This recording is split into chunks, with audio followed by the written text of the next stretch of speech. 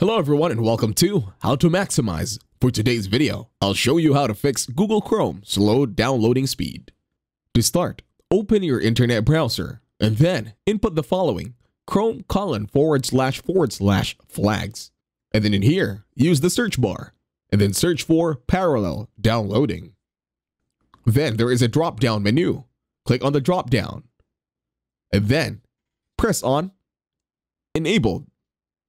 Enable it this time, and that's it. Thank you very much for watching. Please leave a like, share, and subscribe to the channel.